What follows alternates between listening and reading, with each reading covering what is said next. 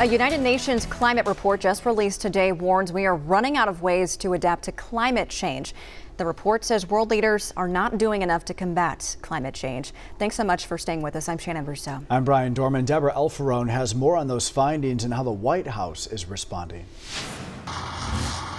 A dire warning from the world's leading climate scientists: adapt or suffer. There is a brief and rapidly closing window to secure a livable future on the planet.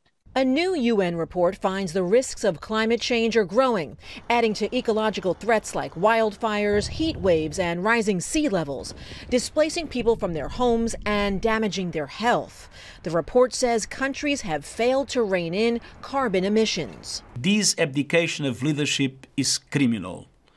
The world's biggest polluters are guilty of arson on our only home. The UN Secretary General says it's essential for world leaders to meet the goal of limiting global temperature rise by 1.5 degrees Celsius.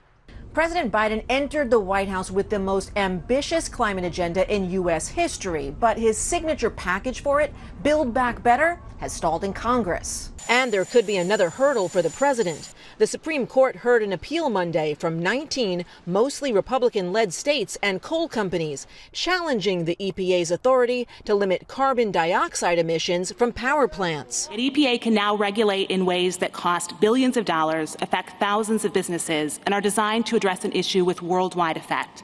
This is major policymaking power under any definition. The outcome of the Supreme Court case could hamstring the Biden administration's efforts to fight climate change in the U.S. Deborah Alfarone, CBS News, the White House.